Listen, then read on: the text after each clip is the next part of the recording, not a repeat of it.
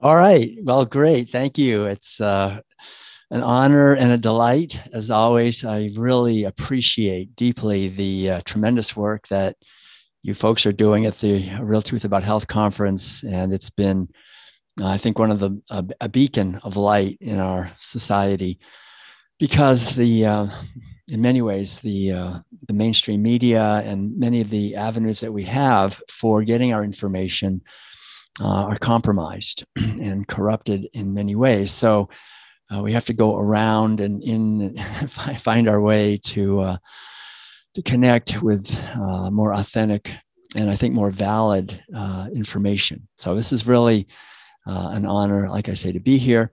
I'd like to go ahead and jump right in.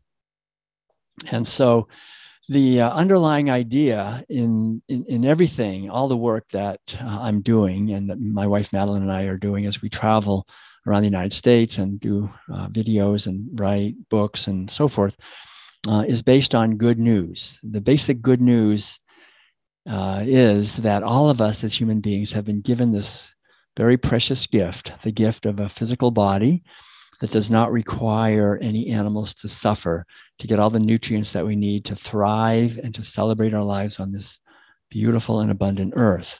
So that's the basic underlying truth.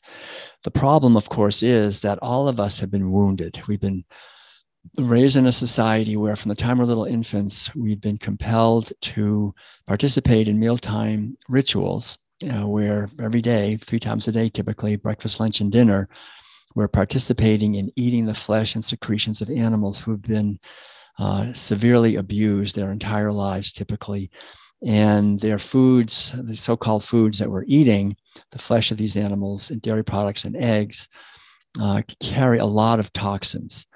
And these toxins operate on many levels. And so I think a lot of what I'm trying to do here is to broaden our conception of health, deepen our understanding of our society, and generate a spiritual perspective on our life and how we can heal our relationship with each other, with animals, with the earth, and with the deeper dimensions of being, actually, that we've disconnected from. So that's the basic idea.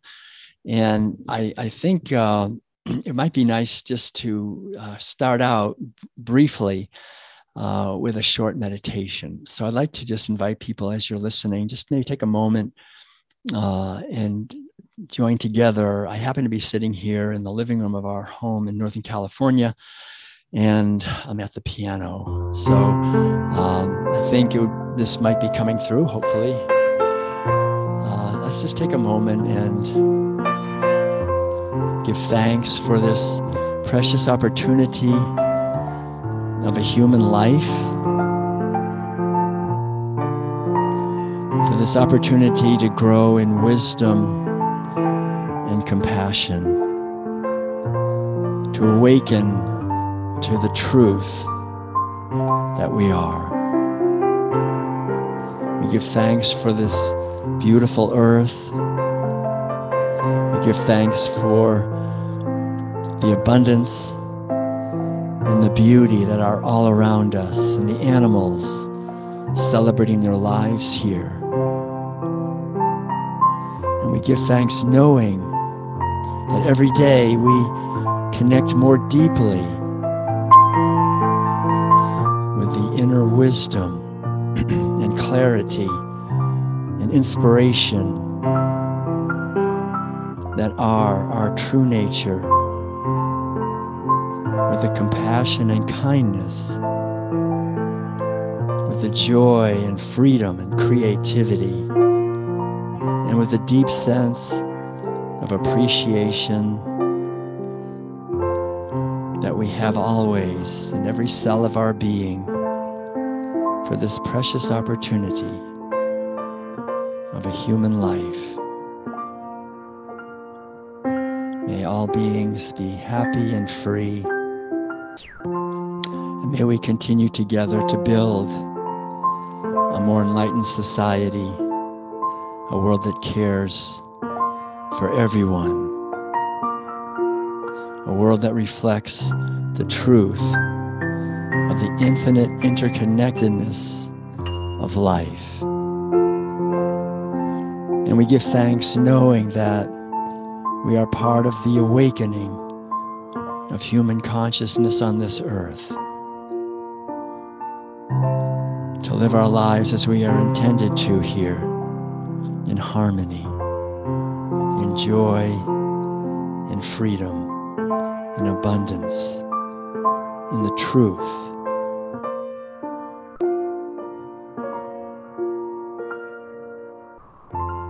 And so it is.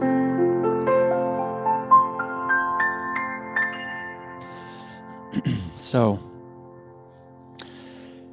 to me, this is an essential aspect of our life, is taking time to connect with inner silence and with the underlying sense of gratitude that really, I think, permeates the whole universe. It permeates our own being. And when we see that, the natural response to love and to being loved is a sense of gratitude, and that we're loved all the time by the sun and the moon and the wind and the rain and the stars and the earth.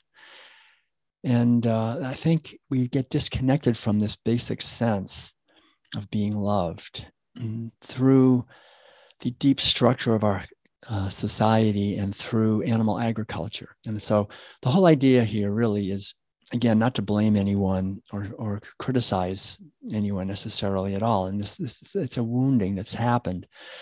And in the World Peace Diet, I take the journey essentially of understanding of how this all happened and why it's happened, and trace it back 10,000 years ago to what is today Iraq and this ancient cultures in the Levant area and the Eastern Mediterranean, and how for the very first time, people, for some reason, scientists aren't really sure why, anthropologists don't know if it was because of environmental crises that were happening, but for some reason, people started owning animals for food, owning animals as property for food. We call it herding. So it was never herding, as far as anybody can tell, before about 10,000 years ago. People did hunt animals, but the idea of owning them as property, that takes it to a whole nother level. That's basically enslaving them, imprisoning them, seeing them merely as objects, commodities that are bought and sold, reducing them to mere matter. So that was, I believe, the last revolution that our society ever experienced, and the great wound that lives still at the core of our culture, because that transformation, that revolution, changed everything. It changed our relationship with animals, of course. It changed our relationship with each other. It changed the relationship between men and women, between power, people with power. And people with power basically were those who had livestock. So I go into this in the World Peace Diet more in depth, but I think it's important to understand that this is the invisible reality. It's so pervasive, and what it does to every institution. It's the Trojan horse, really. I used to teach college courses in world religion and also in mythology, world mythology. And one of the, of course, defining mythic stories of Western culture is the Iliad and the Odyssey, which are really about the Trojan War. And this war of the Greeks against the Trojans was essentially finally won by the Greeks through the idea that Odysseus had to give the people of Troy a gift, the gift of a horse that was very beautiful. And they just couldn't get into the gates of Troy. And so they were stymied. But with this gift of this beautiful horse, which they hid inside, they were able to completely destroy and burn and kill the city and everyone in it. And so I think it's important to understand this metaphor of a Trojan horse, because it really lives. It's something that appears like our friend, but actually it's out to destroy us. And there's many aspects of our society right now that are Trojan horses. The main one, I think, is animal agriculture. Animal agriculture is, I remember as a kid growing up being taught that meat is where we get our protein and dairy is where we get our calcium. And this is how the West was won. It's what made our country great and so forth. This whole animal agriculture, like God gives us certain animals to eat, and they don't have a soul like we do, and they're just put here for us as food, and they don't have any other purpose. And so this whole narrative gets its claws into us at a very early age, from infancy. I would say even perhaps before infancy, while we're still in our mother's womb, we're getting this on a deep level. And so for anyone to question this, it's very difficult. It's got 10,000 years of momentum. And we've been trying. I know Madeline and I have been trying, and I know we're just part of a movement that's been making this effort to bring the awareness of compassion for animals and the many benefits of moving to a plant-based way of eating and living. And yet the resistance is enormous because of this 10,000 years of momentum. And the religion and the education and the governmental and economic and familial institutions in our society are all set up basically to reinforce and to encourage and validate animal agriculture and to minimize and distract us from the devastating impacts to our health. So when we understand this deeper structure, it makes, I think, the whole thing much more understandable, and we become, I think, more skillful in how we respond to things and how we speak to people. And I think we become more effective in our advocacy, which I think is important.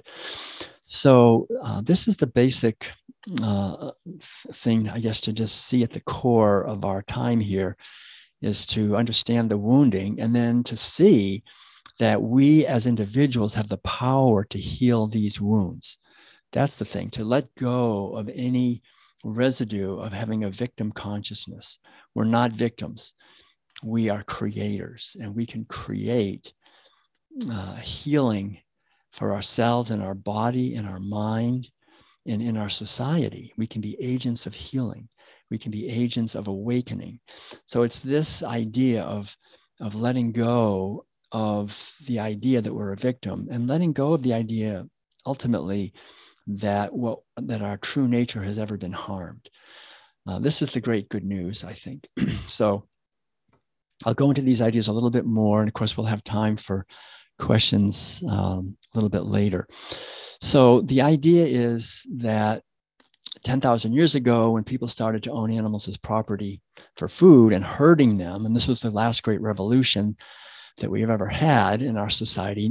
All the other revolutions have just reinforced and made it easier for us to eat more animals faster than ever. We never changed out of that. But now I think the vegan revolution, or the revolution of ahimsa, which is the Sanskrit word that means nonviolence, this is an ancient wisdom teaching.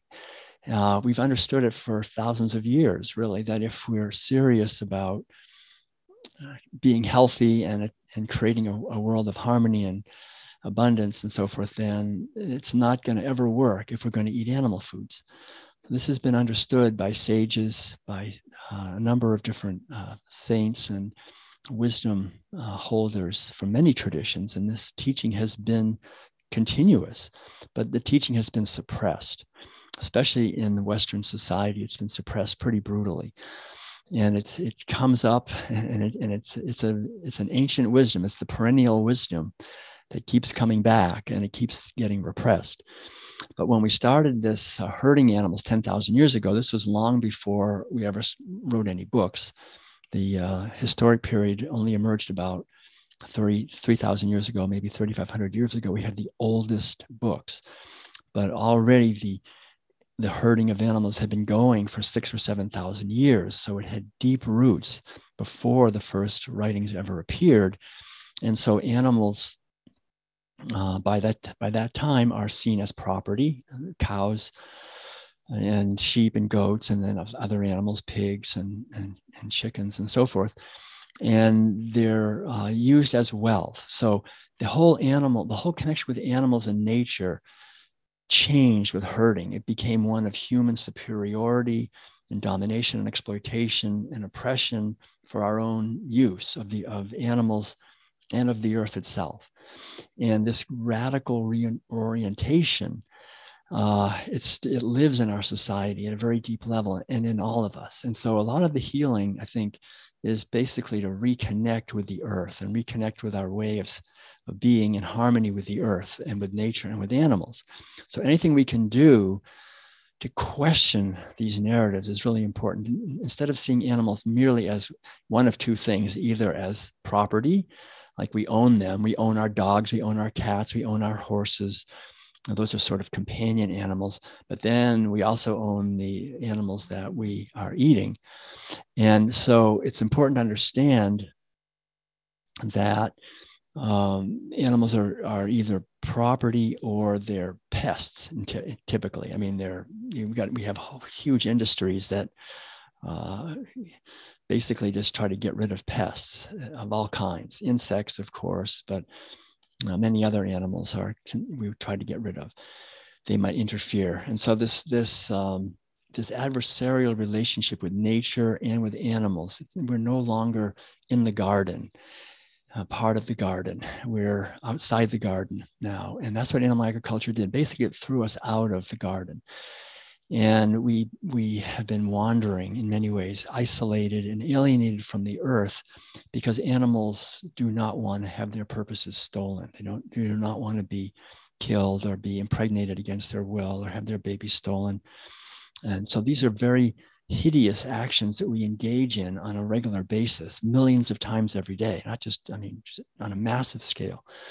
But it started 10,000 years ago, this disconnection, and then that led to the arising of a wealthy elite class, which took control of the narrative and took control of the religious and governmental structures. And that's been going on for 10,000 years.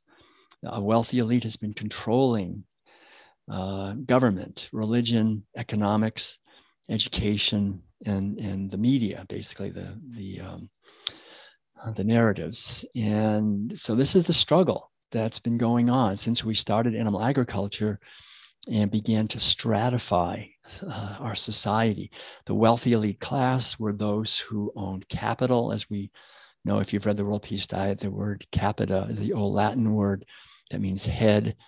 As in head of sheep and goats, the old Latin word pecuniary, which means having to do with money. That comes from the Latin word pecos, which means cow. So cows were money. The wealth was livestock. The more livestock you had, the wealthier you were. And livestock was more important in the ancient world than gold or silver or anything else. Livestock was wealth. And so that led to wars. There had never been war. And we know, with this whole thing going on, we've had wars in Syria, Yemen, Libya, Ukraine, all these, just in the last few years, these ongoing conflicts. And war has been with us since the ancient times. It was originally, the oldest word for war was gavya, which means in Sanskrit, the desire for more cows. So it's this yearning to go and get more wealth, the yearning by the wealthy elite to become wealthier, to get more cows, more sheep, more livestock, more capital, more head. And then, of course, you need more land, you need more water. So I used to teach college courses in the Iliad and the Odyssey, but also in Plato. And in the Republic, Socrates says very clearly, over 2,000 years ago, that if we want to eat meat, we'll have to go to war, right? They knew that back then, that we would have to have more land for our cows and sheep and go to war.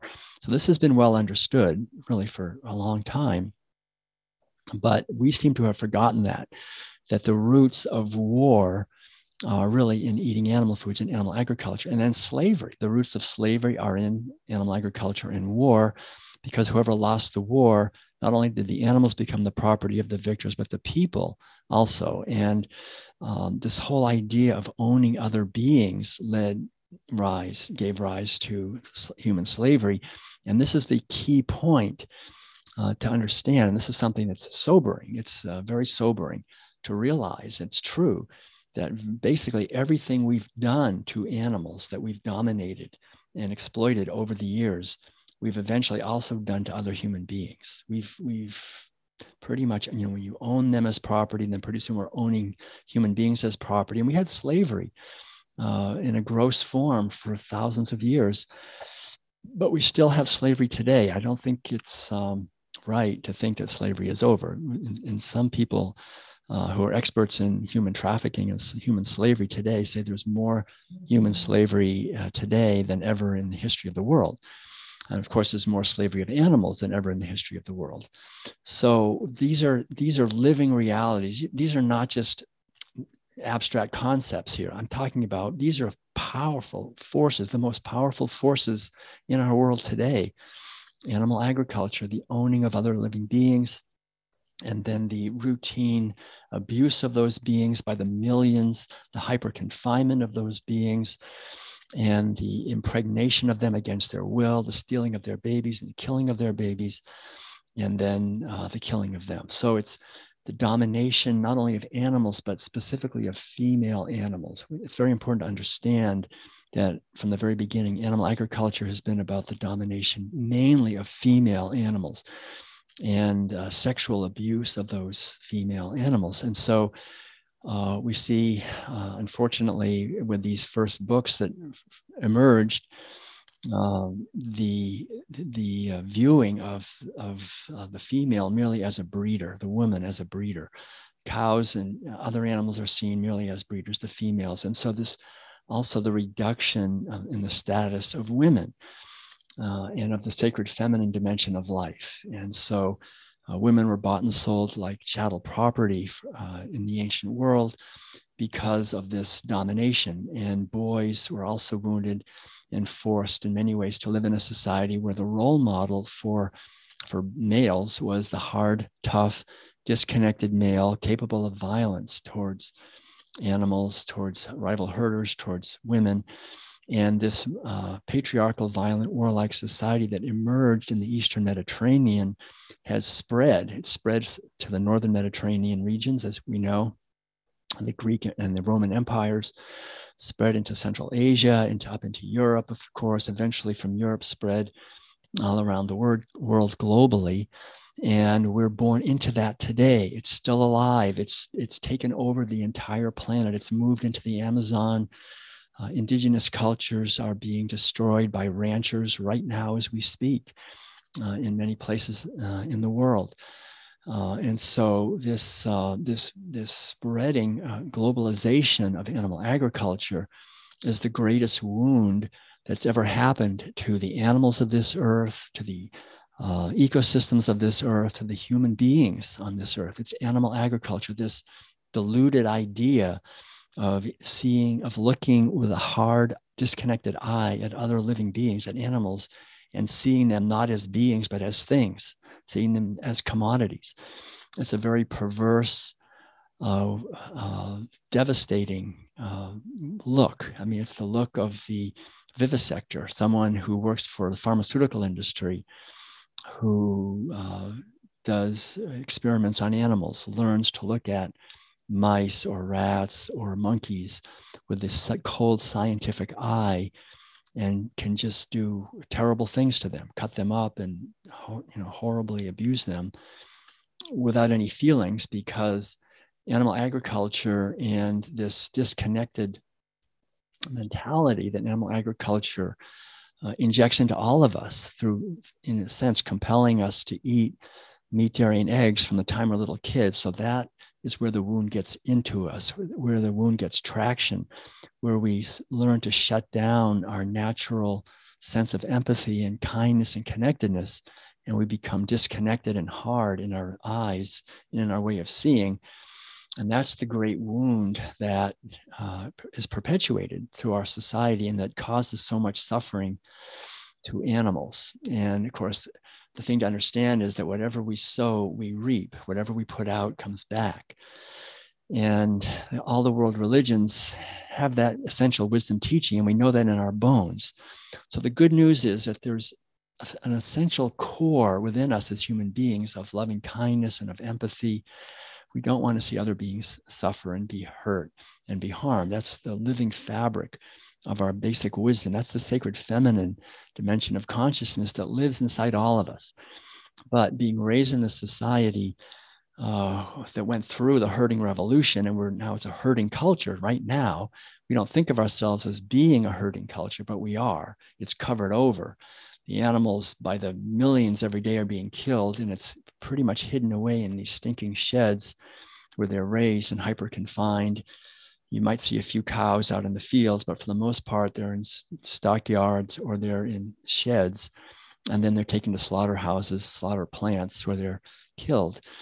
And then you see their flesh and secretions wrapped in plastic, and it's all very sanitized and it's all legitimized. And it's given the authoritative stamp of approval by every institution in our society, essentially. And yet all of that is essentially dumbing us down. So this is what happened. Historically, the animal agriculture enterprise created a culture of violence and war that eventually killed off the less warlike cultures of the world.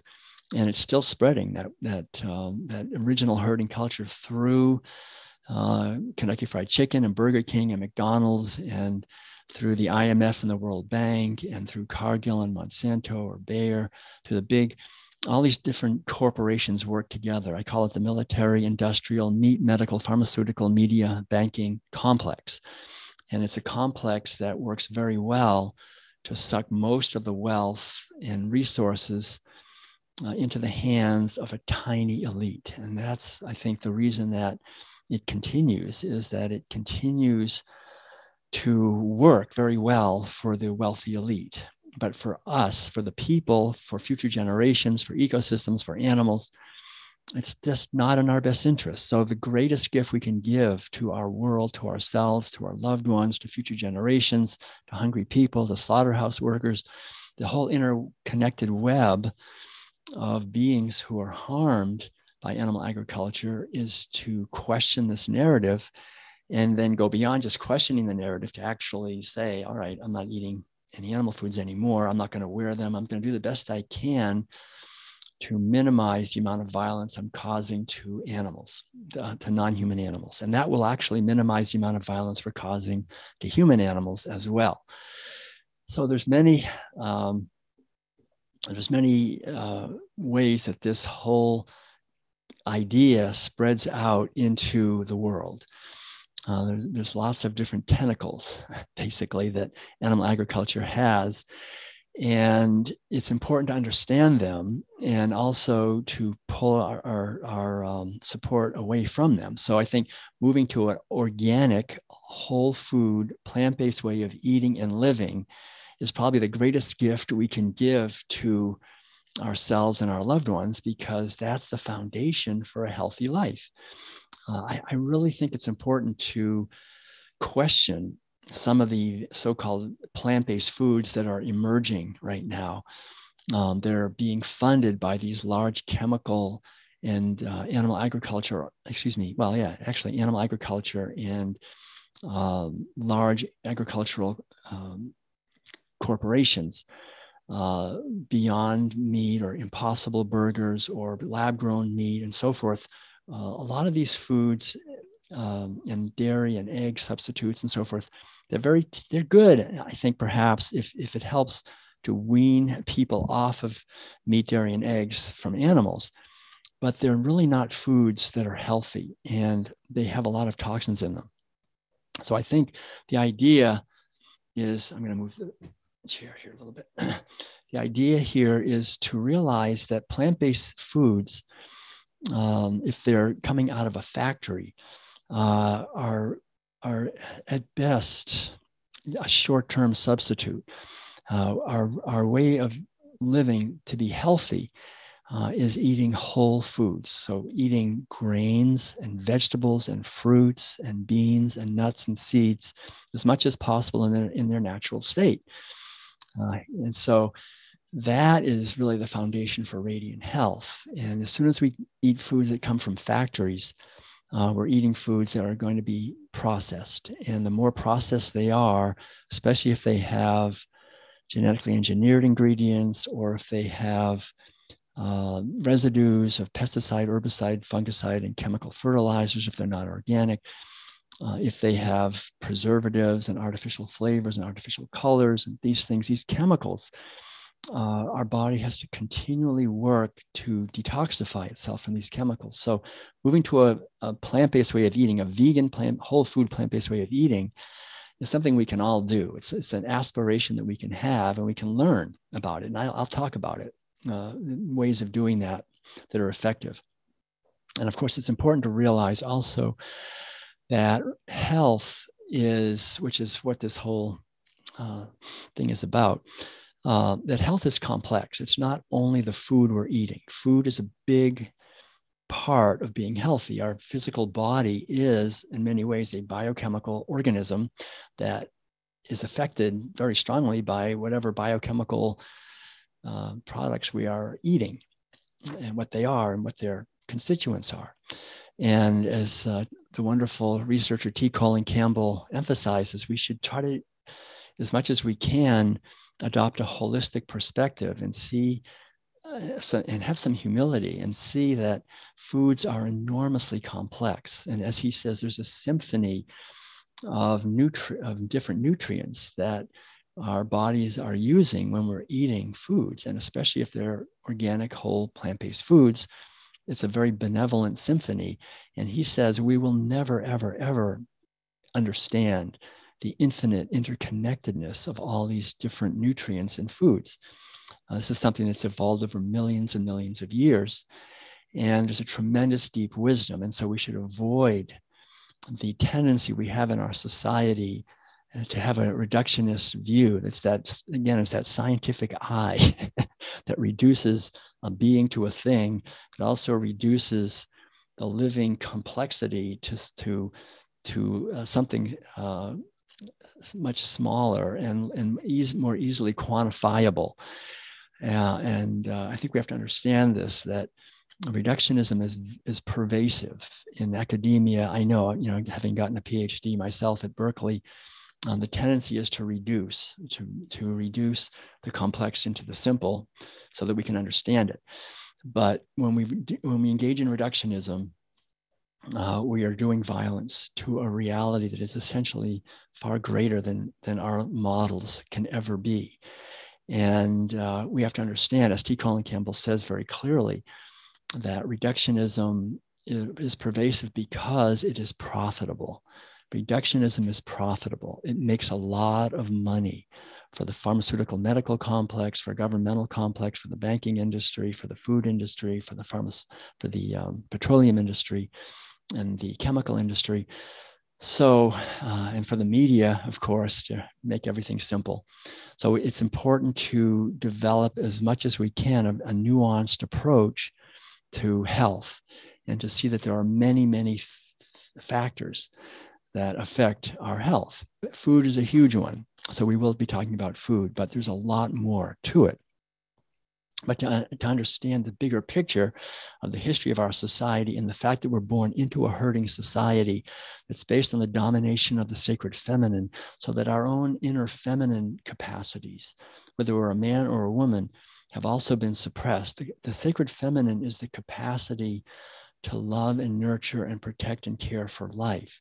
There's also the sacred masculine as well, which is also damaged. And the sacred masculine is especially about protecting life. So, but these two work together. And in our society with animal agriculture, they're repressed. And the sacred feminine is especially repressed.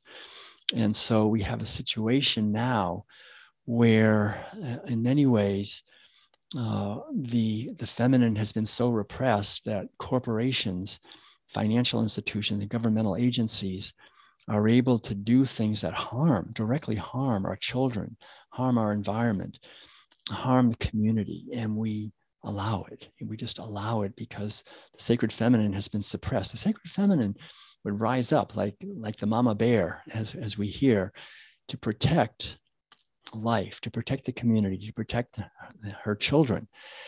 And that's the natural wisdom that we have, but that is suppressed when we force little kids to eat meat, dairy, and eggs like I was forced as a little kid, that suppresses the natural compassion that we have. And so I was able to, as a young teenager, to go away in the summers to a summer camp in Vermont, where I would kill. I'd have my axe in one hand and the chicken in the other hand. I'd cut the chicken's head off. And we were taught to do that. And I didn't have a problem with it because I'd gone through 13 years. At that point, I was about 13 years old. I did that for a few years, 13, 14, 15, of the most intense indoctrination a human being can go through. And I knew the whole story, right? I knew the cultural narrative that these animals are put here by God for us to eat. They don't have a soul. They taste good. If you don't eat them, you're going to die within 24 hours of a protein deficiency. So this is just what we have to do. So that wounding I had gone through that allowed me to just hold this chicken like a thing and cut her head off like a thing and then bleed her out and put her through the scalding tank and then eat her. And then it was an it. Then it was just the breast and the thigh. It wasn't a being anymore. And we did the same thing to the dairy cows. We would put a gun to the head of the dairy cow every summer and shoot her in the head and kill her and cut her up, reduce her from a being to a thing. So that gross violence is essentially, it's in our science. It's in every institution in our society. It's in our religions. It's in our educational system. It's how we look at the world. We're taught as little kids this disenchantment of the universe. Everything is seen as a big machine. There was a big bang, like some kind of, the whole idea, just we say that you just give us, one miracle and we can take everything from there. And so we have this big bang for some reason. And then everything after that, it's just random mutation of genes and just trying to pass on our genetic information. We don't have any purpose, really, a deeper purpose. So from my point of view, it's essential to see that all of this is downstream of animal agriculture. Animal agriculture is not merely a way of eating. It's a way of thinking, a way of seeing, a way of being, which is violent towards nature and towards spirituality, towards the truth. What is spirituality? Spirituality is nothing exotic. It's merely understanding the truth that what we are is not a thing. What we are is not merely a physical body that was born and will die. What we are is infinite and eternal consciousness that was never born and will never die. When we can experience this directly, but we will never experience it unless we make an effort. In our society, it's covered over.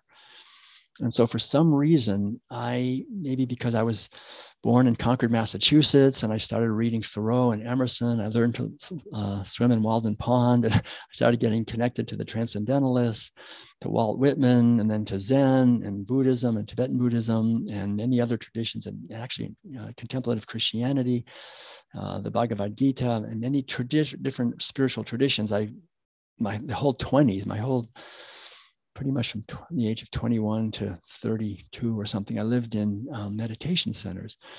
And I just spent thousands of hours just sitting in silence, doing the best I could to quiet my mind and making an effort to just watch my breath and not to do anything in the outer world. I really didn't do very much in the outer world for that whole 10 years. I did some things. I ended up eventually later getting a master's degree and a PhD. But before that, it was living in these meditation centers and asking, who am I? And going deeper and deeper with that question. But if I'm just this body or just this collection of thoughts or this collection of experiences, this history, this story, but what is that? What is the source of that? What is the source of what we are? See, we live in a society where we're not encouraged to ask that question. What is the source? What is our true nature?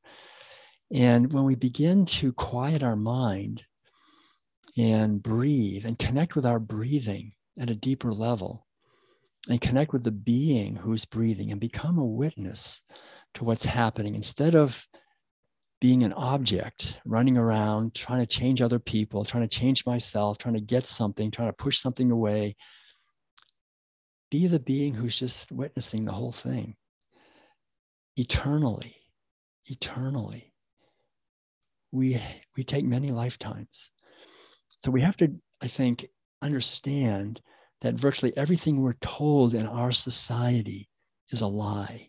Literally, virtually everything, because it's based on the lie of animal agriculture. And out of that big lie of being separate from and superior to nature and the created order, everything, all the lies flow from that. It's all lies. It's all misinformation. It's all something that's causing us harm. It's absurdities. We're taught absurdities.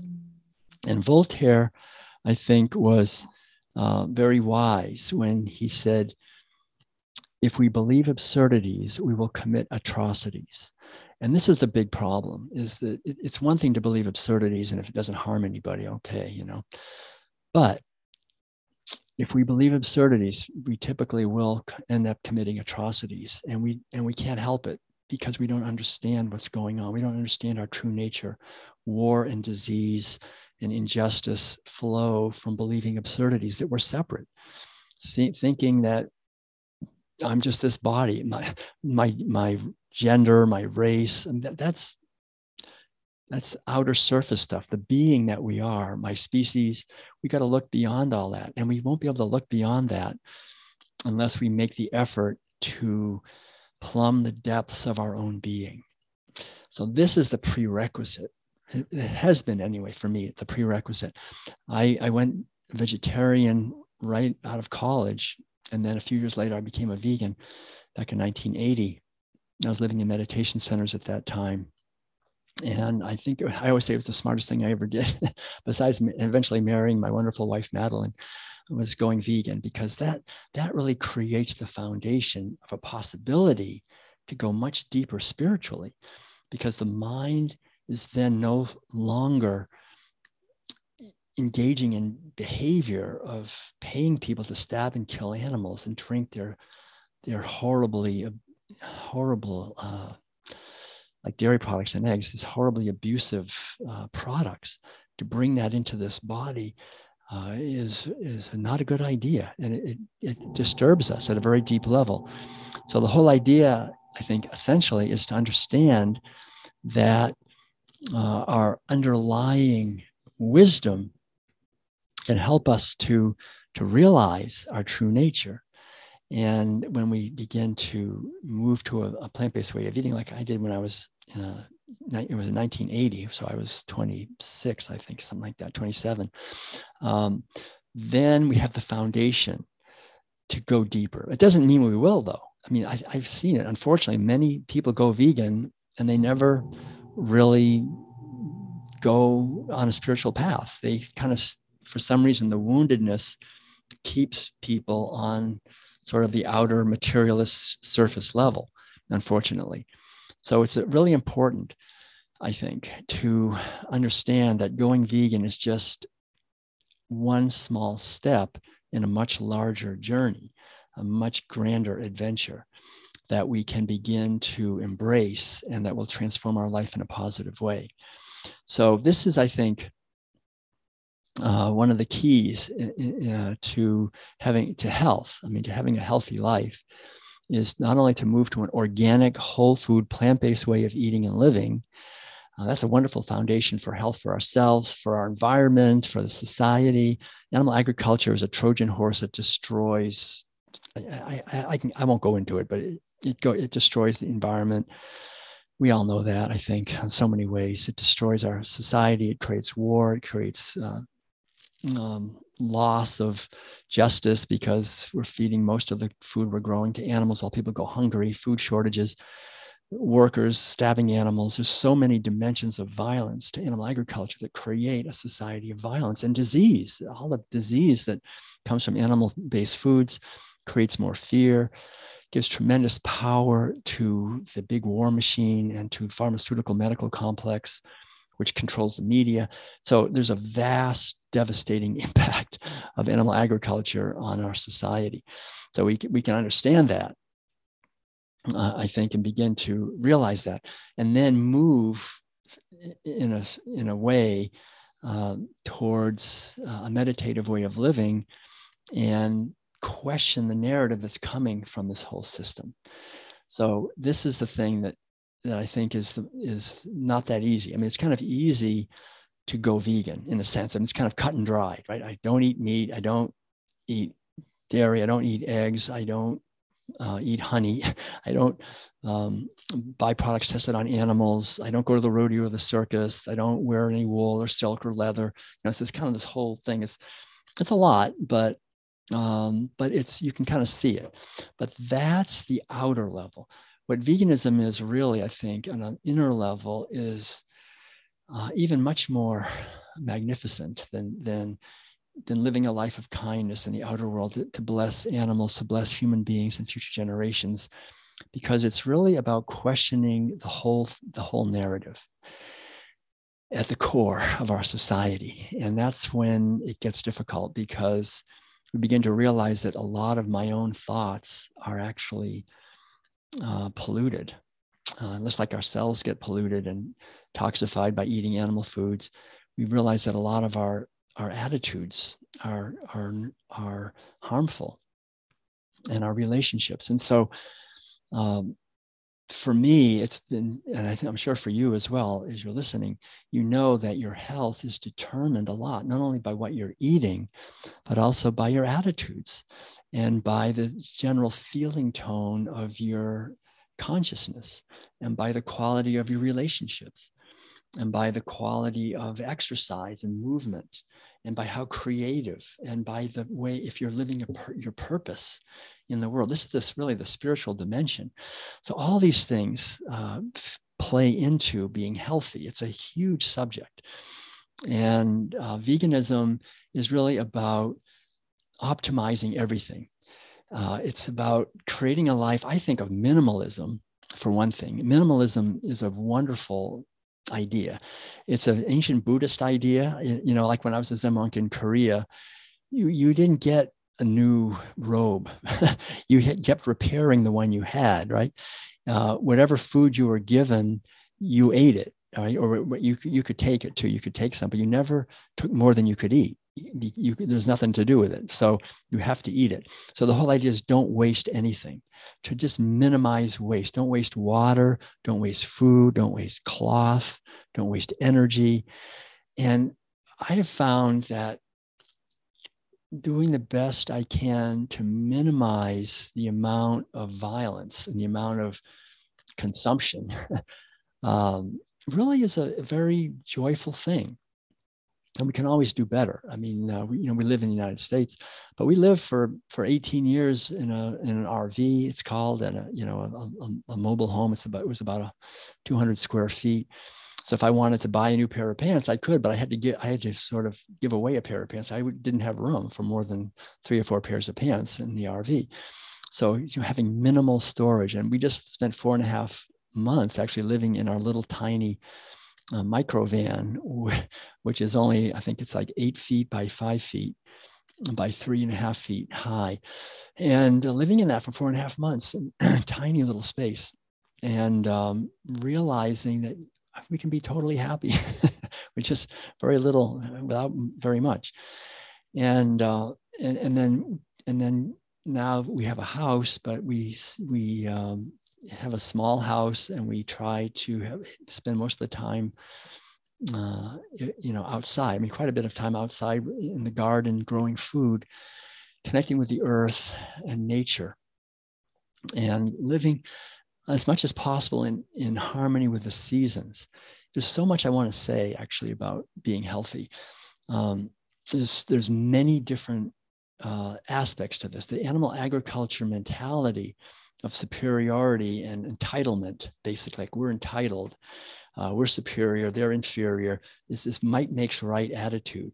And it pervades everything. And so on the media, it's glorified. The people who consume the most, the people who have the most money, they're the ones who have the power. They're the ones we look up to. We want to be like them. So one of the first things I did 50 years ago, I threw away the television. I have not watched television in 50 years. I mean, aside from maybe being seeing one somewhere somewhere, an airport or somewhere. So just disconnecting from the mainstream media. And then I realized the radio too, the NPR. I mean, it's just pure lies. So just letting go of the mainstream media is a tremendous, wonderful way to be healthy. If we want to be healthy, to disconnect from the mainstream media and begin to get our news from our intuition, begin to connect with our inner wisdom. And that will guide us to sources of information that are perhaps more reliable than the mainstream. I can guarantee if it's in the mainstream media, there's an agenda. I know this in my bones because I was raised in the media. You know, it's interesting. My father, when he was a young man, wanted to be a doctor.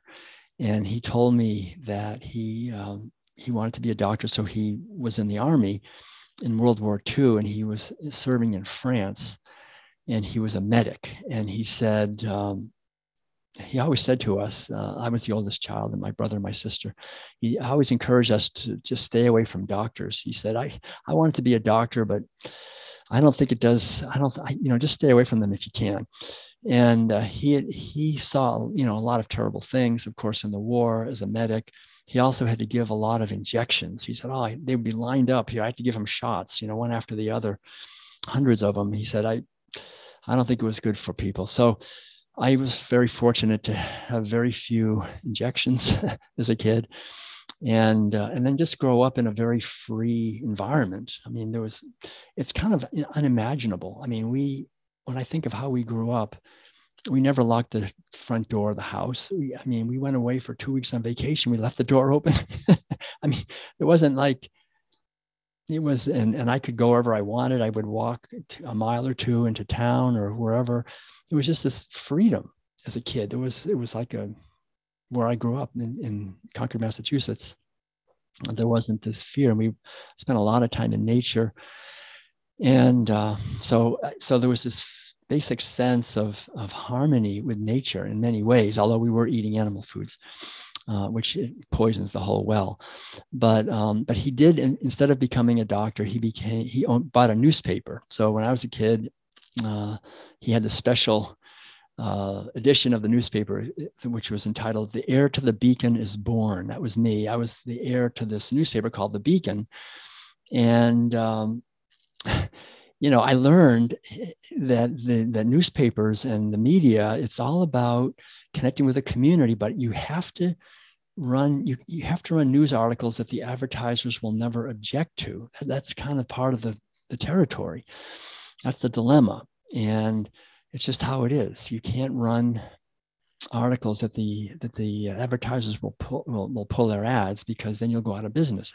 So he was very successful. And by the time I was in college, he had about 13 newspapers, a whole chain of newspapers. But I knew in my bones, and I still know it today, you can't trust the media, because you're getting the message of the advertisers. And who are the biggest advertisers? Who are putting billions and billions of dollars supporting the media through advertising? It's the fast food companies, it's the pharmaceutical companies, it's the petroleum companies, and the chemical companies, and the banks.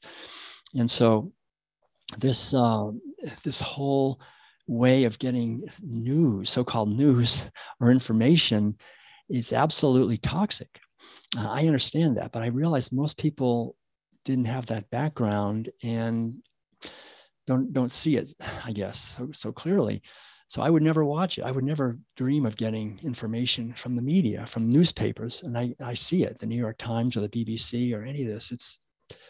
It's unreliable. And then, of course, it's all been taken over even more, not only by the media, but by the CIA and other organizations that have an agenda. So it's very important for us to connect with our intuition and let that guide us to how we get our information, and not to buy into the fear that is being pumped out all the time. Because to be healthy physically, really a lot of our physical health is dependent on our attitude and on our mind.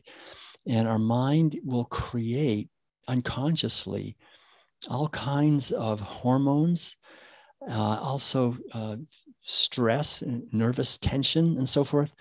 And so a big part of being healthy is understanding not only nutrition, but understanding our mind and our feelings and how our relationships and our way of being and whether we're living our purpose and being creative, how that all works together.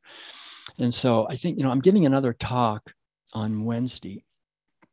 And I think at that point, I'll be able to go more in depth into some of the actual practical things we can do to create a really vibrant, healthy life. But it revolves around this holistic view, like super holistic, supercalifragilistic holistic view, where we understand that we're a being, we're not a thing. And I have stayed out of the medical establishment pretty much completely since 1972. So that's about 50 years also. And I did have, when I was a kid, I was riding my bike and I hit a telephone pole and I ruptured my spleen. So I did have a splenectomy done when I was, I think, 12 years old or 10 or something like that. And so I've had no spleen this whole time. I met a doctor somewhere a few years ago and he said, "You don't have a spleen. You have to be taking such and such a drug." And I've never taken it. And I told him, "Don't worry, I'm okay." But so I'm not anti the medical establishment. I know there's a place where, there's some good things that certainly can be done. But the point I'm making is the more that we as individuals take responsibility for our health, the better it is for us and the better it is for our loved ones and the better it is for everyone. Because the more I give away my power to outside forces, the more those outside forces will take that power away. And that's what's happening a lot in our world today. We can see it. It's pretty obvious. So to practically live this, it means really being mindful, being conscious, taking time every day to do what's important. I remember there's this old saying.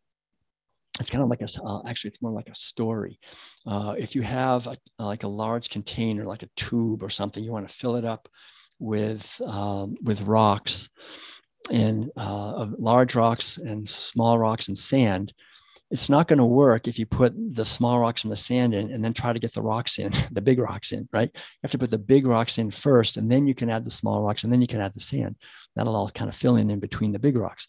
So the same thing with our life. Make sure we get the big rocks, the most important things in every day. And for me, that's meditation, that's exercise. So I do that first thing in the morning because I get it in. And I think it's important to understand what are the big rocks, what are the most important things in your life that you want to make sure they happen, and to lay the foundation, to create a foundation for a happy, joyful life. And it has to do with, I think, mental hygiene, right? I mean, actually connecting with our consciousness in silence, watching our breathing, watching our consciousness, becoming a witness, being present.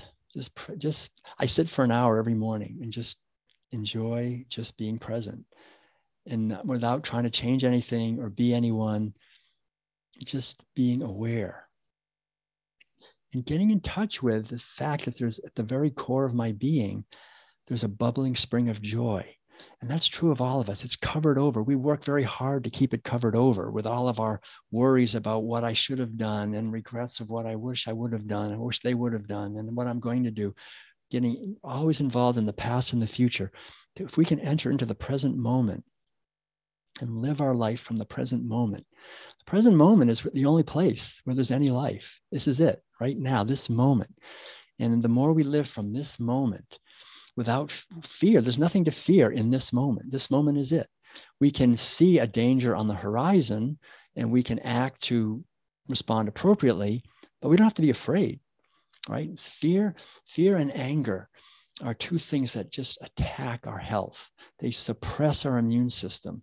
They make us vulnerable and weaken us. And when we take time to connect with the fundamental, undeniable truth that what we are essentially is incorporeal. What we are essentially is incorporeal. We are not embodied. We have a vehicle, right? I'm waving at you. You can't see me, right? I mean, you see something waving. We see the effect. It's like if we see a footprint in the sand, we don't go up to the footprint and say, George, how are you doing? We know that footprint is made by a being. It's not the being, right? So this is a footprint waving. Right? We have to understand that we are the beings. Cows and pigs and chickens are also beings. Dogs and cats. I mean, all beings are beings.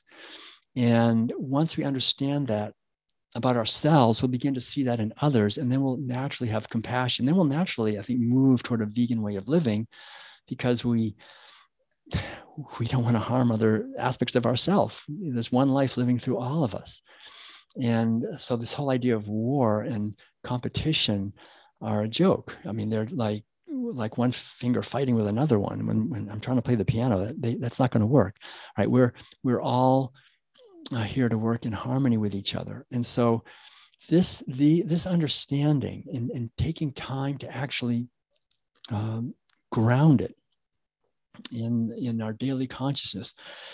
For the last, I'd say 45 years, there's never been a day I haven't spent at least an hour or at least 45 minutes in meditation. Some days it's been many hours.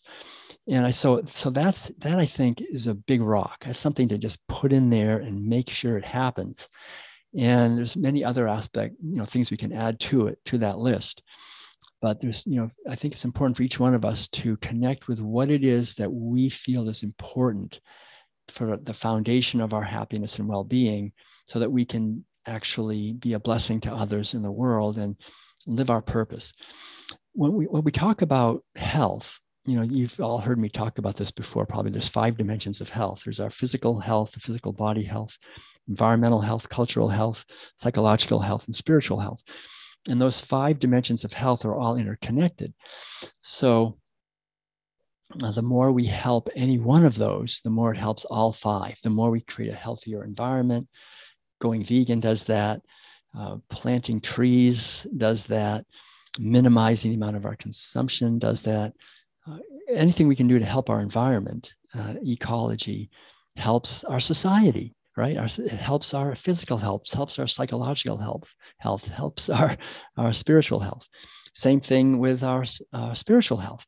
The more we help our spiritual health, the more our body feels better, the more our mind is better, the more we naturally help make a healthier society and a healthier world. What is our spiritual health? That's the one that seems the most abstract. That has to do with what the Greeks called telos.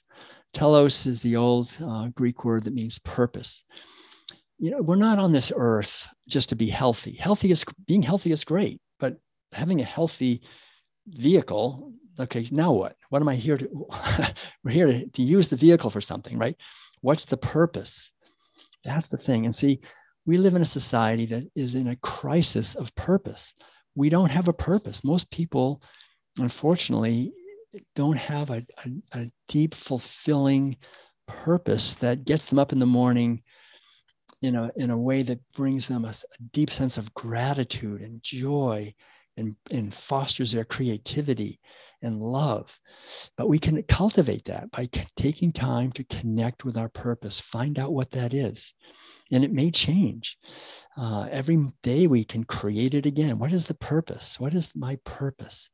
And I think when we have that as a focal point, what is the purpose? And we have a sense that we have a unique mission, a unique purpose to fulfill in this lifetime.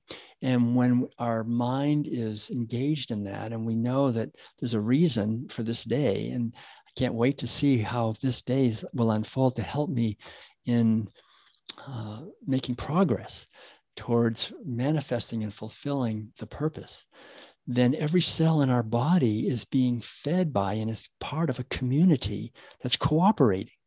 See, this is very important to understand, that our body is a community that is cooperating. We have whole communities of bacteria in us, communities of viruses, so-called viruses, millions, billions, trillions, quadrillions of these beings inside and actually helping all of the cells that make up the physical body. So our body is a community. This is well understood. I'm sure you're all aware of this. Our physical body is a community of trillions of beings, and they can be working together in harmony and creating radiant health. So we get up in the morning and we have energy and we move and we have vibrant activity and we have peaceful rest and so forth. All is very sustainable. But the whole idea is purpose is the key to all of that. The sense of being on a mission. And I think for me, one of the main points is spiritual awakening. This is something that is exciting, and quite on a very deep level, I think, motivating. That it is actually possible. I remember reading Thoreau when he was at Walden in his journal and in his book, Walden, he wrote, I'm paraphrasing here, but something like, I know of nothing that is more important and more uplifting than the idea that by my own effort, I can realize and better myself. You know, this basic idea that by our own efforts, we can uplift and better ourselves. We can always heal whatever we went through, whatever trauma, whatever violence, whatever wounds we received earlier in our life, whatever delusion we're suffering under, we can awaken out of that. We can heal those wounds. We are magnificent beings with tremendous capacities. And we don't give ourselves enough credit, because the thing is we're bombarded with these messages that if we have any kind of problem, go to the drugstore. You have a headache, go there. If you have a stomach ache, go there. Get something, get some outer thing, or go for counseling, or whatever. Not to say that these things maybe don't help sometimes, but we have within us tremendous capacities for healing, and the more we activate them, the more we get of them. So it's a virtuous circle. The more we put our faith in just connecting with our breathing, connecting with the truth that we are an infinite spiritual being. We are consciousness. We're not just a physical body. That awareness itself, when we hold that for ourselves or when we hold that for another person, that helps heal them too. This is the awareness that of spiritual reality, that consciousness determines matter, not the other way around. We're raised in a society of materialism where we're taught from the time we're little kids that matter gives rise to consciousness, right? That somehow matter just randomly fooling around, banging into each other, created more complex proteins, amino acids that ran into each other and created simple cells, and then created simple, and then all the way up to human beings. I mean, you can't imagine a more absurd, ridiculous, stupid thing to teach people, to teach children, than such a nonsense. But that's that. But if you want to be able to dominate and exploit people and steal their purpose, that's the kind of myth you tell, right? You tell a myth that strips away all meaning from people's lives. It strips away the power that what we are was never born and will never die, that what we are creates our reality through our perception, and that we can transform our life and transform the world around us by transforming ourselves. That's actually much more in alignment with the truth of being, which we can discover within ourselves. We can quiet our mind enough. I mean, I've experienced this myself in long meditation retreats where I was able to leave my physical body, right? I could see my body. So this is not anything to be proud of. It's just basically, look, we are consciousness. We're in a body. We're not this body. So once we understand that, what does it matter what this body looks like, or what race it is? Or I mean, all of these things are just delusions to separate us. Once we understand that we're actually creating the health of our body with our consciousness.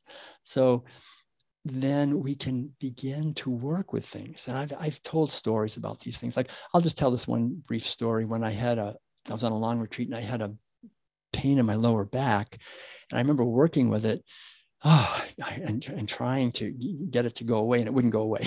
And I woke up the next morning and it was still there. And I started writing in my journal, and I got this in meditation, this very clear message, like someone just spoken in my ear. A pain in the body is a pain in the mind. And so I started meditating on that idea. A pain in the body is a pain in the mind. What does that mean? And so I was all by myself in the middle of the woods in Oregon. I hadn't seen anyone in like 2 months. I was just alone in a meditation retreat. And I get into kind of a whole expanded state of consciousness. And I began to see what it was. And I had had a problem with chronic back pain. And I began to see that there was a little boy, little Billy, when he was 4, 5, 6, 7, 8 years old. He was very outgoing and happy. But then at a certain point, he started getting afraid and started wanting to make an impression on people. And he started to put a wall up. At one point, I had to start wearing glasses because I started getting a blur. I couldn't see the world. I've given up my glasses, all that stuff. But at that point, I had a blur, and I could see that there was a little boy that was wounded, and that pain was the pain in my back was manifesting. It hurt to reach out. It hurt to bend forward. It hurt to, if I wanted to pick up a water bottle from the floor, ouch, it hurt so much. So as I began to meditate on that, I began to see that the pain in my body was actually a benevolent sign from the universe to help me heal this inner emotional wound.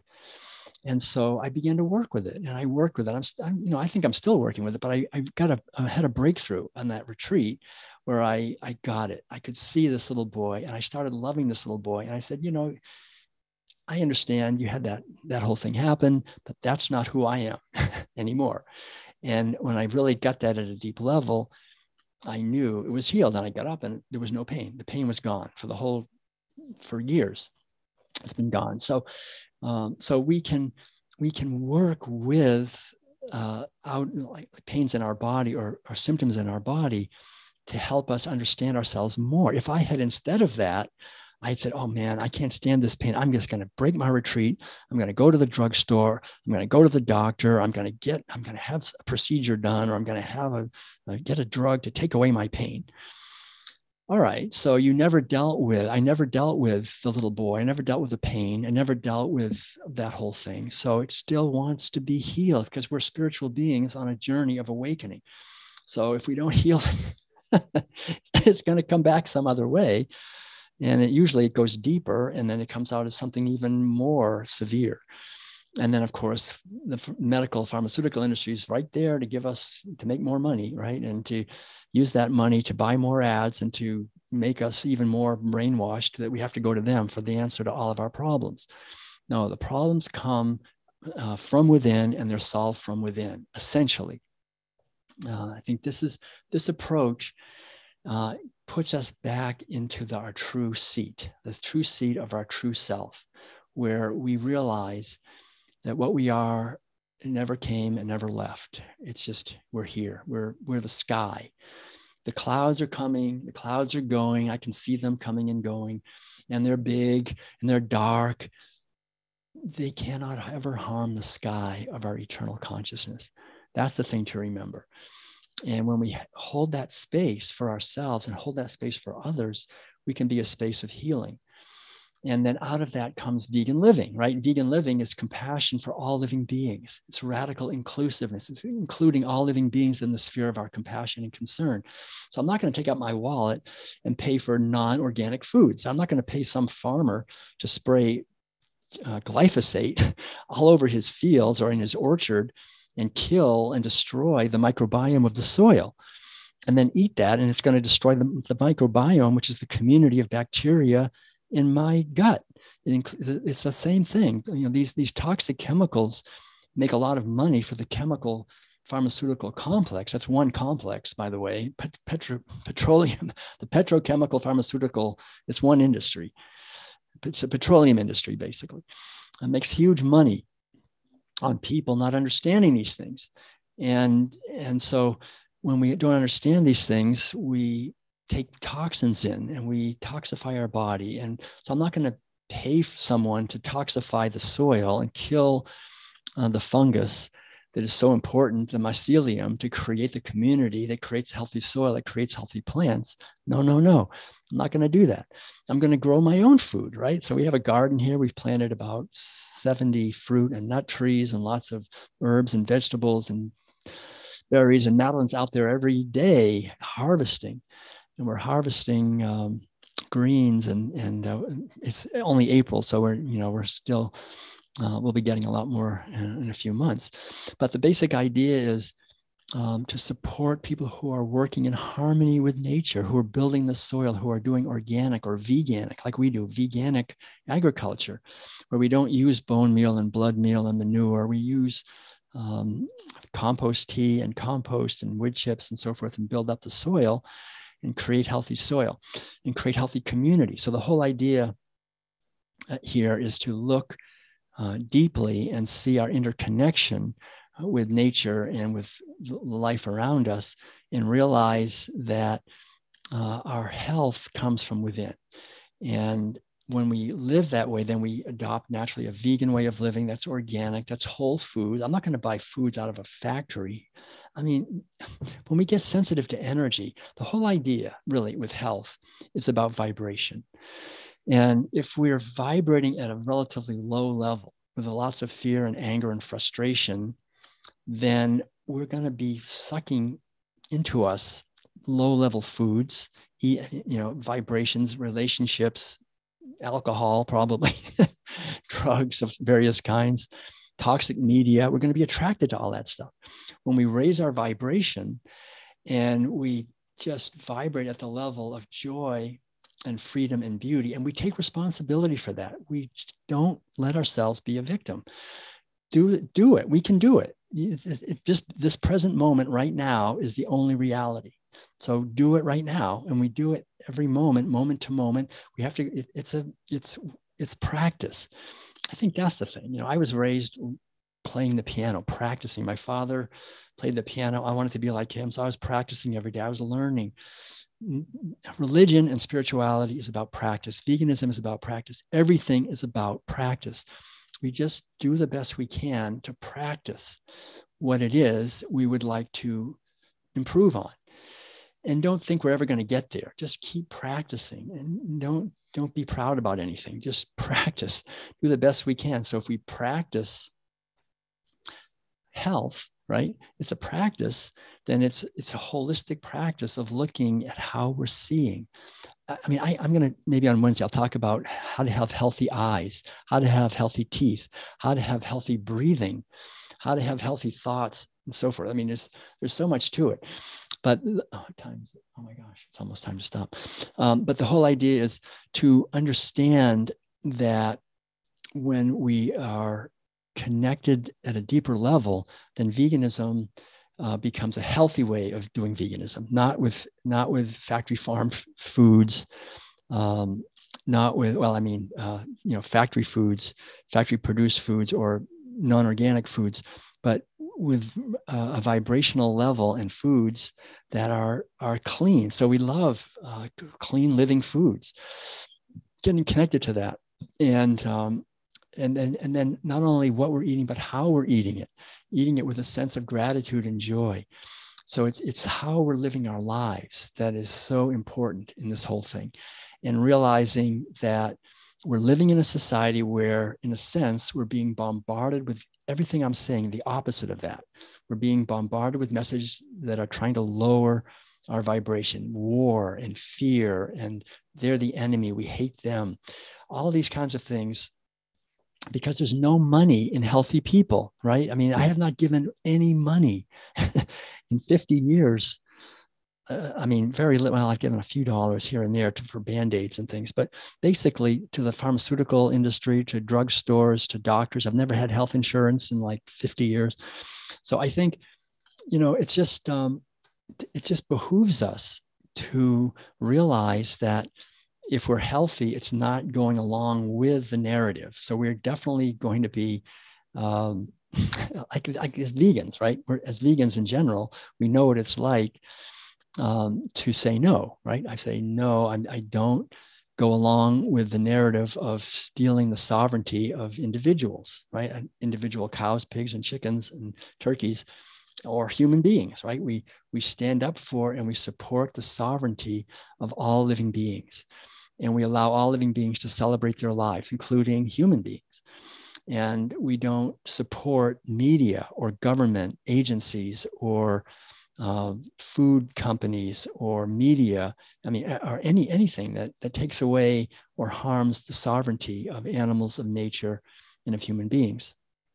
And this is a tremendous foundation for health. We'll naturally be creating healthy food. If we can be eating what we think is a totally healthy diet, what they say is healthy. But if we haven't transformed our consciousness and our attitudes, then our physical body is going to manifest symptoms. The way it is now, our physical body manifests symptoms as part of a cleansing process, right? We're cleansing all the time because there's chemicals. There's over 10, I don't know, close to 100,000. I think it's like 90 to 100,000 toxic chemicals that the chemical industries create that go into the air and the water and the soil and the food and everywhere. And so our bodies now have a much harder job of cleansing all these toxins. So that will appear as a cough or as diarrhea or as a skin condition of some kind, or as a runny nose or a sore throat or as a headache. And so the whole idea from my point of view is when that happens, I don't see that as a bad thing. I see that, okay, my body's cleansing. I just go with it. It takes about at the most a few hours or a day, and it's done. So this kind of cleansing, when we're eating a healthy diet and have some of these attitudes I'm talking about, we don't need to cleanse that much. But there's actually a lot more to it. I'm running out of time here. So I think what I'll do is I'll plan on following up on some of these more practical things that we can do on Wednesday morning. I'm giving a talk on Wednesday morning at 9 a.m. Eastern time. 6 a.m. here in California. So I think I should probably stop. It looks like it's about 11:30. So let me know if it's a good time to take questions. I think that's the agreement that we have here. So Will, thank you. Here. Yeah. Pardon the interruption. And listen, we're happy to take questions, but if you have more to share, we'd love to have you share more. It's really entirely up to you. Our next lecture starts in about a half hour. So your call. Well, just tell me if there's anything that anybody has said in this. I'm not reading the chat. I'm too busy talking. But if there's anything in the chat, or if anyone wants to raise their hand, I'd love to talk about what people are interested in. I can talk about what I'm interested in all day, but I'd love to hear what other people are interested in, if I can shed any light or whatever on that. Well, that sounds great. And we really appreciate that. So in fact, we normally, as you know, don't always take questions from the chat. So we do ask people to raise their hand. Good. And for those folks that don't know how to raise their hand, I want to make sure you understand that. All you need to do is go to your Zoom window. You'll see a few different tabs. One of those tabs is called your reactions tab. You click on your reactions tab, and there's a raise hand function there that you click on, and we'll see your hands raised. And then I'll be able to call you by your first name, and I'll unmute you, and you'll be able to ask your question of Will Tuttle. Will, before we jump in, where can everybody get your book and reach back out to you again directly if they want to? Right. Thanks. So I'd say our website is willtuttle.com, worldpeacediet.com. And the books are available, of course, on the usual places, Amazon, and audiobooks are on Audible and through our website and so forth, and Barnes and Noble, I guess, different places. And we have videos, essays, our lecture tour schedule, and all kinds of things. Madeline's intuitive cooking, our garden tours. We just did a new garden tour, posted that yesterday. And if you want to see what a 9-year-old food forest looks like in Northern California, you can go on our garden tour. It's a lot of fun. But yeah, we are happy to answer people's questions. If they want to send me an email through the website, that works fine. And I'd like to stay in touch with people for sure. Thank you. That's beautiful. Thank you. By the way, are those Madeline's pieces Madeline's paintings in the background? Yeah. She's amazing. She's amazing. Yeah. Right. Thank you. Okay, so from there, let's jump right in. We've got a few hands raised already, and so I'm going to go now to Alejandro. Welcome, Alejandro. Hi, Will. Thank you so much for that great presentation. I really love how you articulate different points about health and how you kind of connect the dots and have that holistic approach right there with you. And so, are you familiar with the are you familiar with a show called Wisdom Teachings on the Gaia platform? I'm not. I've heard of it a little bit, but I haven't really gone there. Okay. Fortunately, yeah. That show is it's by David. The host is his name's David Wilcock. You might have heard of him. He talks about a lot of the subjects that you talked about, but he goes even deeper. And then he also has all the scientific backing with it. And then, so my question for you is, so he talks about how the earth, like rocks and trees and metals, those are all in what he calls first density. And then second density would be like animals, and third density would be humans. And I've been vegan now for a couple of years, and it kind of caught me because I said, okay, well, he said that animals don't become third density like humans until they're aware of themselves. So I just wanted to know your perspective on that, because for one, I recognize animals as sentient beings, and they do feel pain. They do, you know, see, hear, touch, smell, all that. So what's your perspective on that? Thank you, Alejandro. That's a great question, actually. It's a very deep one. And there's different schools of thought about that. I've been a vegan for 42 years now, and I always did it from the very beginning, mainly out of compassion for animals. I saw their suffering. Somebody told me about it, and also the starvation of humans. And so through 42 years of being vegan, I've gotten more and more sensitized to the cultural narrative that we human beings are inherently superior to animals. And more I question it because I think it's used as a way to justify and rationalize imprisoning them, stealing their purposes, seeing them as less than us, and so forth. I mean, it's obvious to me that animals have tremendous intelligence and capacities in the ways that they live their lives. I mean, I just love watching squirrels or watching birds, or I mean, how they are with each other, how the pelicans in Florida. I mean, we lived all over the country, and I've traveled all over the world a lot. And I mean, animals have an exquisite intelligence. And there's a lot of course, science is always refers to consciousness as a black box. We don't know anything about it, but they have done quite a few experiments to show that quite a few different animals do seem to be self-aware, like they recognize themselves in a mirror and so forth. And so it seems like everything that we've said historically that is unique to humans, sooner or later, we find that animals also have that. And so I think obviously we are unique, but every animal is unique. And instead of having this sort of hierarchical view that some are more evolved or better or whatever than others, just see them all as equally beautiful manifestations of the infinite creative spirit, however you want to conceive of that, as God or the creator. And God loves all of us, right?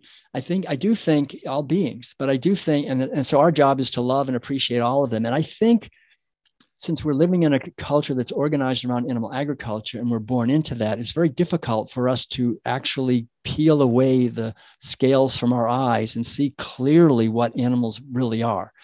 I think at some point, if we actually create or co-create a society that's totally vegan and spiritually evolved, then we will be at that point in a position to perhaps engage with animals in a way that we may understand them a lot better.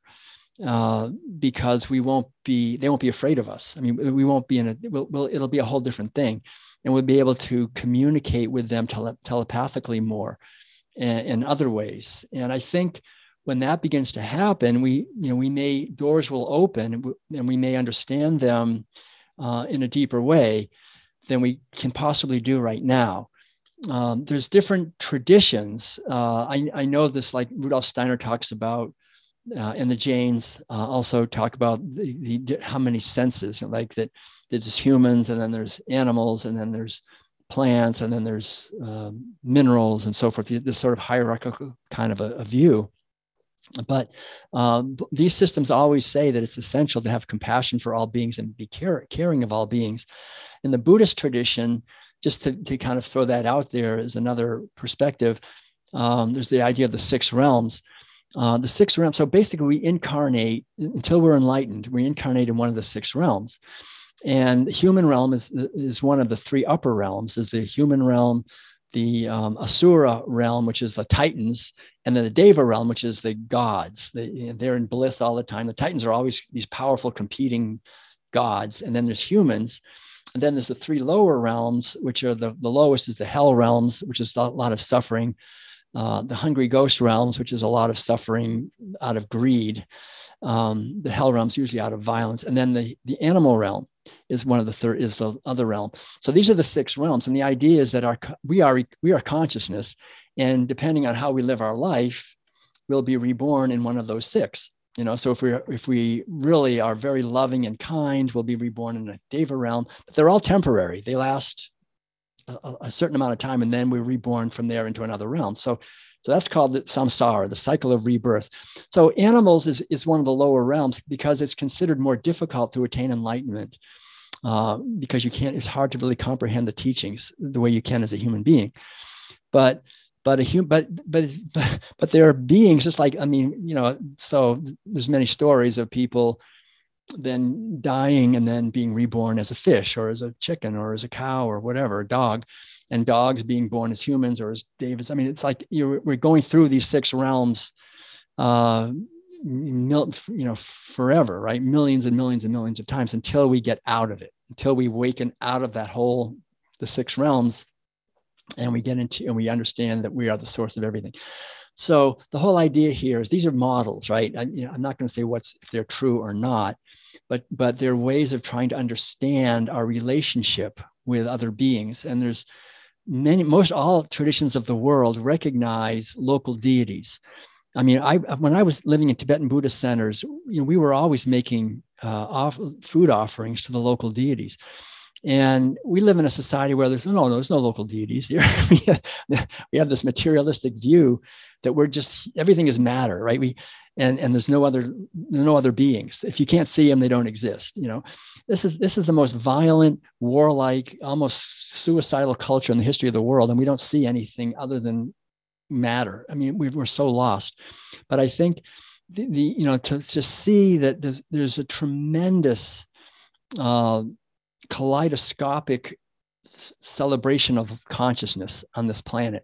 And for us to try to, in a reductionistic way, say that animals are less or on this level and we're on that level and even to say six realms, I think there's probably, personally, they have a word in Buddhism called the word is kiliocosm, which means an infinite number of universes. And so the vast expanse of consciousness creating reality is infinite.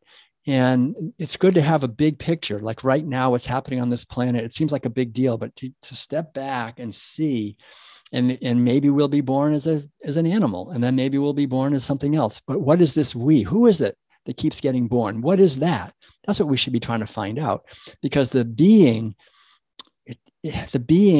is not confined by the body.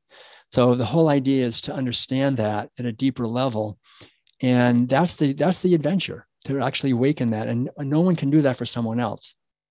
So I would have to say that I probably don't agree with David Wilcock on this kind of way of sort of putting things, but if that works for him, the thing is you have to be careful, because it can be used as a way as a rationality for dominating and exploiting or seeing ourselves as superior.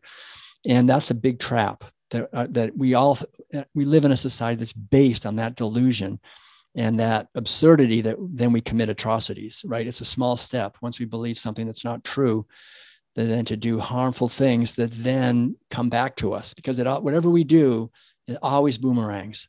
So if we harm others and make them sick, we get sick. If we force medicate them, we get force medicated. Whatever we do to others comes back to us. So that's important to remember that. But that's a great question. Thanks. Thanks very much, Will. Up next, excuse me, we're going to bring in Mike. Hi, Mike. Good afternoon. Hi, Will. Very nice talk. I follow a lot of what you're saying there, and I wanted to get your perspective on a scenario that was depicted in a movie called Jupiter Ascending. It was basically a movie where off-world commerce people harvested the earth, because it kind of fits, if you look at it from the vein of, if you look at the earth as a plantation, for instance, and you have a plantation owner, the plantation owner is going to want to maximize the capital or the chattel that is within his plantation. And one of the best ways to do that is to use media and other mechanisms to increase dopamine and suppress serotonin, so that they're looking more for pleasure, immediate pleasure, constant refreshing that pleasure, to be able to drive them to do the behaviors that you want. Similar to Plato's cave, where if you've never known anything other than what you've seen, you're going to fear the unknown. Right. Well, I haven't seen that. Is that it? Is that your question? Mike, hang on. Okay. You there? Hang on a second. Something happened to his mic. 1, 2, 3. Oh, you're back. Okay, that was weird. You yeah, is that it, or? Well, I just want to get perspective on that overall. Okay. I hope I articulated it well enough to understand what I'm asking. Yeah, well, I I don't know what to make of. I haven't seen that movie, and whether there are extraterrestrials who are actually farming human beings right now. I can see that metaphorically, or perhaps even actually, that is actually what is happening. It's possible. Aldous Huxley in Brave New World talked about this idea that we can create a sort of ideal society by just dumbing people down in a certain way, so all they want is to fulfill their basic pleasures, and we steal their purposes and we use them and slave them. And they enjoy it. They like it. And you'll own nothing, you'll be happy, that idea. And I think, it's something to be aware, I guess it's just something to be aware of, that if we want to be free, truly free, then we have to question everything. And like this movie, and like you're saying, there's a chance that the media is used to create us to create a narrative and to create us to think in a certain way that is in alignment with how they want us to act, so that we're just doing what they want, right? And so it's a type of slavery that's not so obvious. And it could be. I think there's, in many ways, when I look out into the world, because in a way I left the world when I went on my spiritual pilgrimage right after college, and in a way I feel like I never came back. I just see a slave society in many ways. The slavery is sort of hidden under the surface, but it springs up all the time very easily. People will just do whatever they're told, even if it's not in their best interest. They'll eat foods that kill them. They'll do things that make them sick. They won't question obvious things. They'll let their money be taken away from them. They'll let their children be taken away from them. It's like a slavery society in many ways, and much more than I think people realize. And we are viewed, the same way we view livestock, like we view them as just chattel property. I think it's pretty obvious that there's a wealthy elite on this planet that views humanity the same way. So how do we respond to that? That's the question. How do we as individuals respond to that situation? And what's the way of living that maximizes our health and the possibility that we can create a healthy society? How do we create kind of a parallel society that's free? I think that's what the real truth about health consciousness, about health, is all about. It's creating an alternative set of narratives based on freedom and not going along with the official narratives that cause suffering through EMF fields, through GMOs, through animal agriculture, through pharmaceutical drugs and medications, all these things that are being rolled out that enslave humanity, essentially. How do we maintain our health and sanity and create vibrant societies or kind of like a parallel society group of people who are conscious and aware and filled with love and joy and happiness, and so that our vibration stays at the level where we don't support slavery. That's really, I think, what your question's pointing at, and it's a very again, it's an intriguing question. Thanks. Well, it's very, and much like you said, knowledge will set you free, and that's what a lot of this true conference gives us is knowledge that you don't read or see or hear about in other places. So it's very valuable. And again, Steve and Ben, thank you. Thanks, Mike. Thank you very much. Thanks, Mike. Now let's go ahead to Lorraine. Hello there. Can you? Hi, Lorraine. Hi. First of all, I'd like to say that at the age of 81, my life is being transformed by these lectures, yours being the one that's touched my heart the most. I have been a Buddhist for many years, but I don't like to meditate. I don't want to do it. I'm a product of our society. I have been vegan now for 4 months, and most of my anger is gone. Hooray, hooray. But, sitting there quietly meditating is not something that's feeding my dopamine, in my opinion. And I am addicted to dopamine. 4 months of plant-based hasn't changed me completely after a lifetime of living a less than admirable life. I'm not saying I did bad things. I just didn't do great and good things. I want to change. How can I sit there and meditate for even 20 minutes to begin this journey? Right. Well, thanks, Lorraine. It's great to have you. And I admire your flexibility to take up veganism at 81. That's a great thing. That's fantastic. And, I think a lot of it, we make it into a struggle. We feel that we have better things to do, and we're not comfortable very often with ourselves, with our own mind. So I would say connect with your breathing. As a meditation practice, it's really, we're always breathing anyway, and the breath is something that can be either conscious or unconscious. Usually, it's unconscious. Like right now, put your hand on your chest. One hand on your chest, put the other hand on your belly, and just take an inhale and then exhale. They're not wacky. They're wacky to you. Times. They're not wacky to me. Pardon me, Will. Just for Mike, if you can still hear us, we're not able to mute you, but if you can mute yourself, that would be a great help. Thanks. Okay. Thanks, Mike. Sorry about that. Thanks. Yeah. So I'm telling you to do this, Lorraine. Everybody who's watching or listening, just put your one hand on your chest, one hand on your belly, down by your belly button, below your belly button, down in your belly, and just notice what moves when you inhale, which hand moves, or if both move or whatever. And so the whole idea is, if you're breathing, if your hand that's on your chest is moving, then you're breathing too high up. The hand down on your belly is the one that should be going in and out when you breathe. And if that's the one that's going in and out, that's great.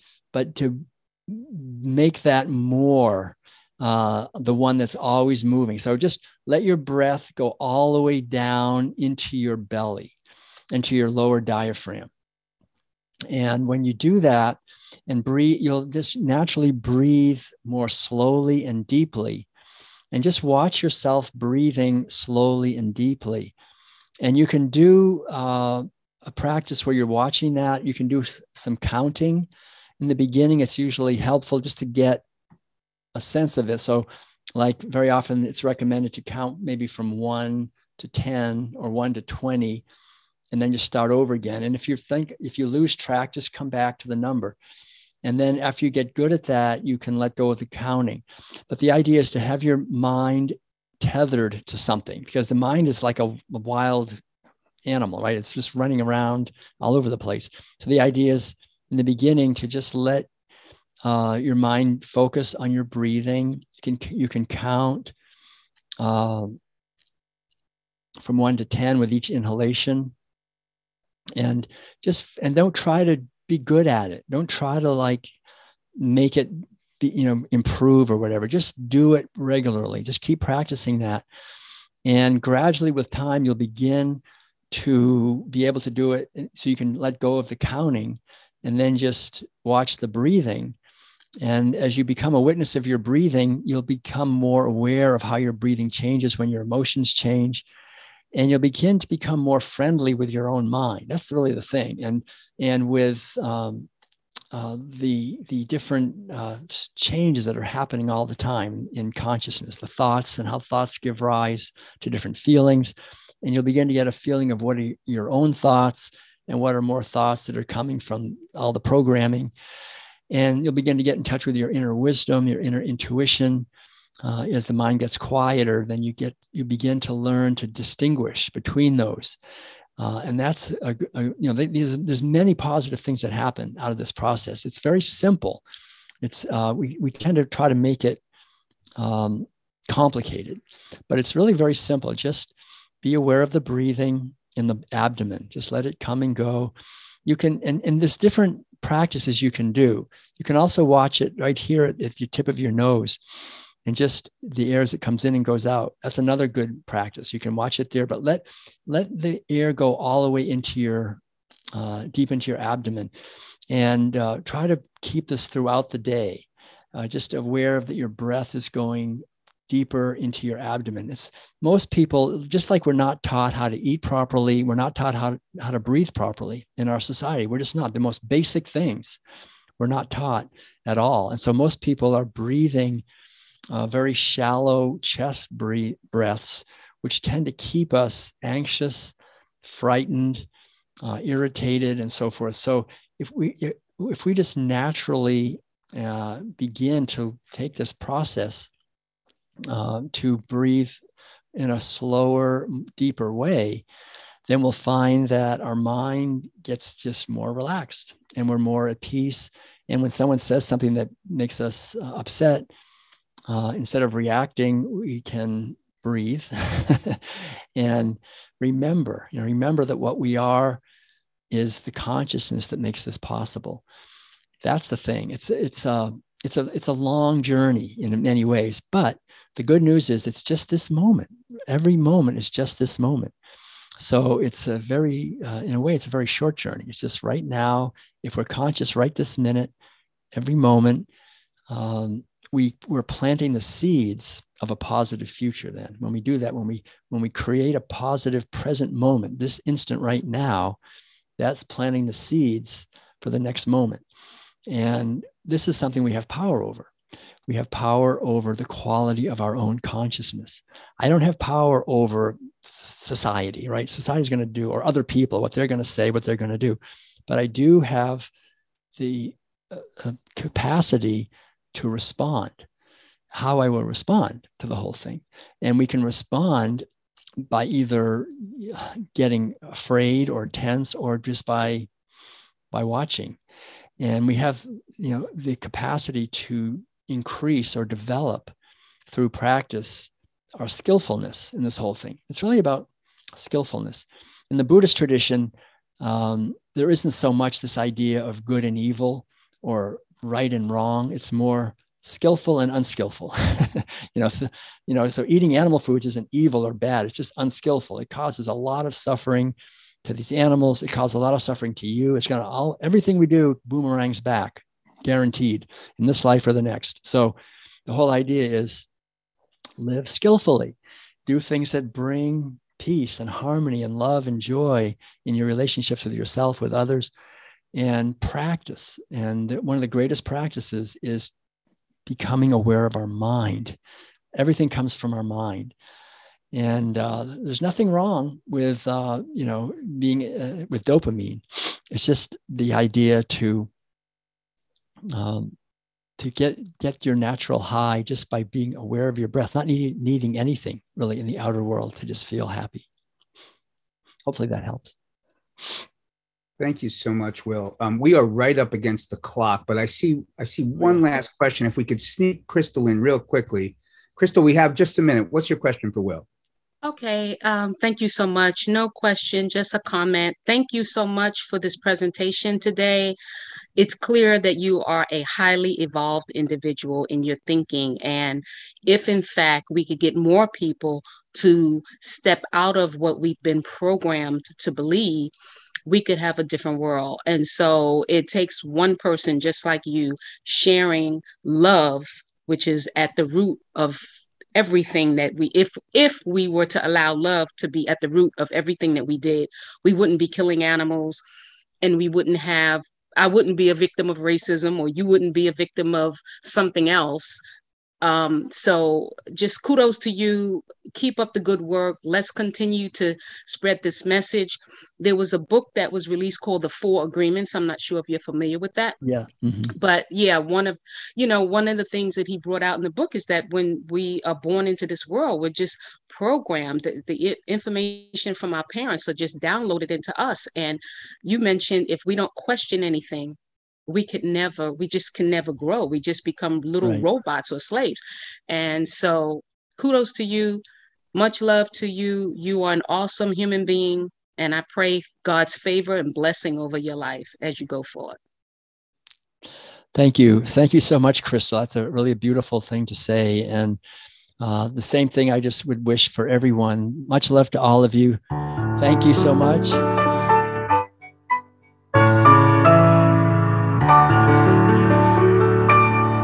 I always say you can never argue with a D minor chord. So thanks for your love and for your efforts to help make a more harmonious, healthy world. Thank you. Will, thank you so much. I want to second what Crystal said. Well said, Crystal. Amen. And we're just so grateful that you were here today, that you come back year after year with us. Again, this message is too vital for you not to. And we're just very, very grateful that you're here. And I know I'm not the only one that wants to thank you. So we're going to have our tech team unmute our entire audience. What does everybody want to say to Will Tuttle? Thank you so much.